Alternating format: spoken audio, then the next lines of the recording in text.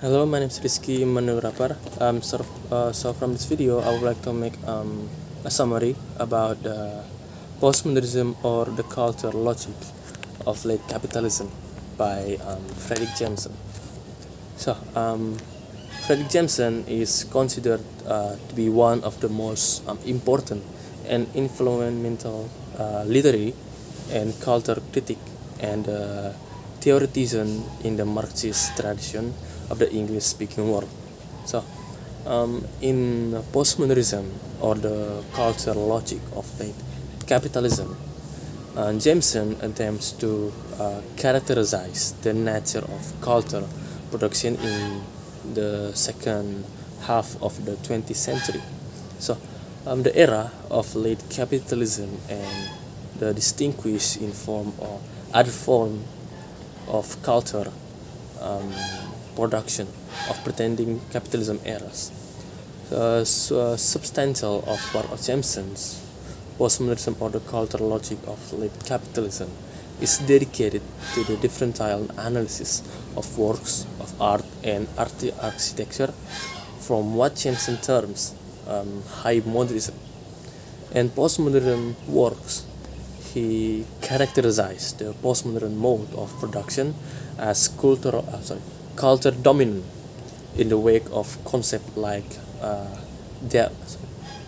Diapolinus, sorry if my pronounce is wrong, or suppression of depth, the winding of effect and pastiche, terms which according to Jameson relate to postmodern form of production and experience.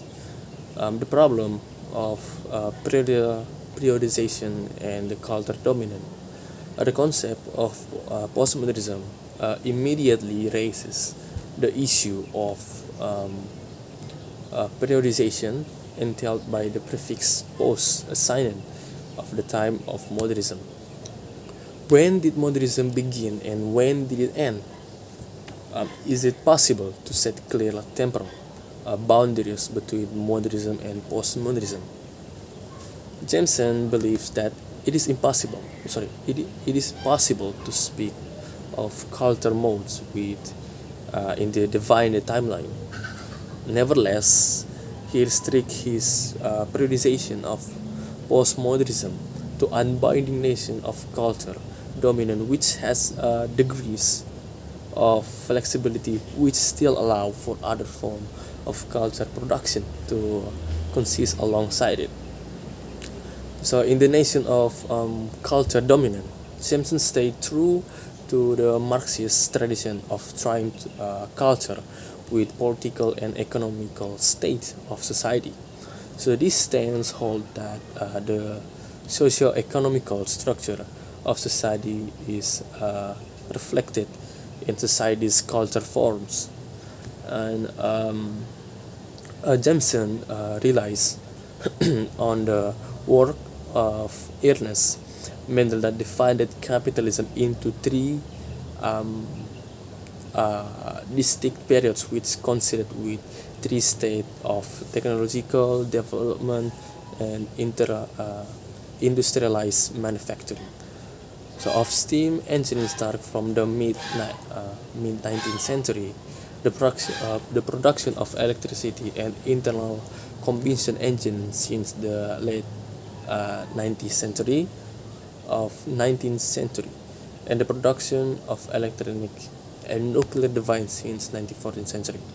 So these three technological development match three stages in the evolution of capitalism. The market economy state, which was limited to the borders of the nation state. So the monopoly or the imperialism stage, in which courtiers expanded their market to other regions, and the current phase of late capitalism, in which borders are not longer relevant. So Jameson process the match this stage of capitalism with three stages of culture. So the first stage with realism, the second with modernism, and the current third on with our present day postmodernism. The postmodernism, according to Jameson, is therefore of culture from which has development in wake of the society economic order to present-day capitalism. Again, postmodernism in Jameson's view is not all economic passing trend, but rather the culture dominant that affect all culture production. This approach accounts for the existence of other culture modes, so of production. So this protection Jameson from uh, criticism. So while still enabling the treatment of our time as postmodern, so other type of art, literature, and architecture which are not wholly postmodern are still produced nowadays. But nevertheless, postmodernism is the field force, so the state of culture through which culture argues that very different types have to go. No one today is free from the influence, perhaps even reign of the postmodernism. So the rest of Fredric Jameson, postmodernism or the culture logic of the capitalism is mostly devoted to the illustration of this initial claim by examining different examples of culture product while continuing the development some theoretical issues. So the first characteristic of postmodernism defined by Fredric Jameson in postmodernism or the cultural logic of late capitalism is that of depthlessness. Depthlessness. A modern painting Jameson suggests invited the interpretation, hermeneutic development, and completion of the world which is beyond what is represented. So, in a postmodern world, to put in simply, what you see is what you get, and no one hermeneutic relations would be development with the representation. This deeplessness is seen by Jameson as a new kind of superficiality.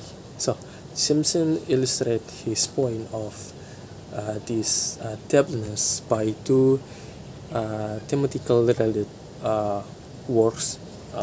Van Gogh's A Pair of Shoes, which represent the modernism, and Andy Warhol's Diamond Dust Shoes, which are obviously postmodern. So Jameson quote Heidegger's interpretation of Van Gogh's works as one which invited the destruction of a whole peasant war and dire life, and offered another possible to interpretation of his own, which follow the basic notion of addressing something which is beyond the actual shoes in the painting. So in contrast, diamond do shoes do not speak to us, as Jameson puts the different as associations are possible when look at Warhol's work, but they are not complete by or nor are they necessarily required by it. So nothing in the postmodernism work allowed to lead into a hermeneutic step. So Warhol work, therefore, an example, postmodern deepness, because we cannot find anything which stand behind the actual imagine. So Warhol is of course famous for stressing the commercialization of culture and fetishism of commodities of late capitalism. But the stress is not positive or negative or anything at all. So it just is the devilness of culture production raised the question of responsibility of critical or political art in the late capitalism. So especially when Jameson argues that aesthetic production today has turned into the part of this general subtraction of the commodities as an assertion which will be addressed later on. So I think that's all for this video, the summary. So thank you. If they mispronounce, I'm really sorry. And so that's all. Thank you so much.